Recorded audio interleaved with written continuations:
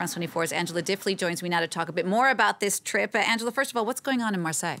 Well, Marseille has historically had a bit of a drug problem. We all remember the famous film The French Connection. And in recent weeks, problems have really spiked against the background of turf wars associated with drugs. A 14-year-old boy was killed recently, and there have been 15 murders related to drugs since the beginning of this year. So that is a historical problem which previous presidents have had little success in combating, but Macron will try again. There are other problems, and of course everything is interrelated. Social housing in Marseille is problematic. It has been, many people agree, neglected. Schools also are in a state of disrepair, and there is a promise to renovate 200 of the 472 schools in Marseille. So Macron will be throwing a lot of money at this. Also transport. Marseille is twice the size of Paris, but has only 2 metro lines. So again, that's an area of local infrastructure which has been neglected. He's going to pump money into it. There's talk of hundreds of millions of euros. There is also a nature element to this, a big nature congress on Friday. And of course, Marseille has beautiful fords nearby. Tell us a bit more about the timing. Can we read into anything why this is all happening right now? Yes, well, as we mentioned, the big reason is the elections are coming up in May.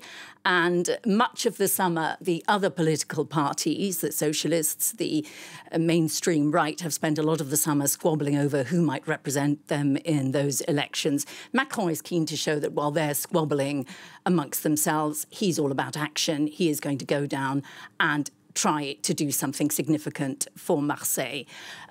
Obviously, as well, the fact that Marseille has been so much in the headlines over the summer is another factor. And the National Front has been making significant inroads, particularly in the north of Marseille, where a lot of the social problems are and a lot of the poverty is and a lot of the crime is. The National Front, of course, that far-right party. So now we're talking hundreds of millions of euros being thrown at this problem. Will it achieve anything? Well, Macron is not the first to do this. Pretty much every recent president in France has tried to address the problems of Marseille. It's a city with enormous potential. It is the 5th biggest port in Europe, the 2nd biggest in the Mediterranean. But that port has had significant labour problems recently and trade union problems as well. So what are its potential strengths often turn out to be weaknesses.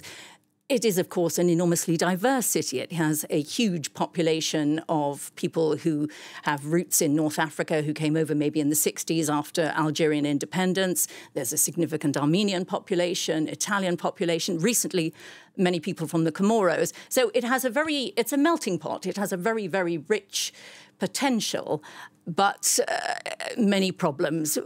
We'll see. He's going to throw a lot of money at it, and he's been criticised in the past for thinking that the solution to many problems is economic. And there are many people who say the problems of Marseille are much more deep-seated. Angela, thank you for that. Angela Diffley there.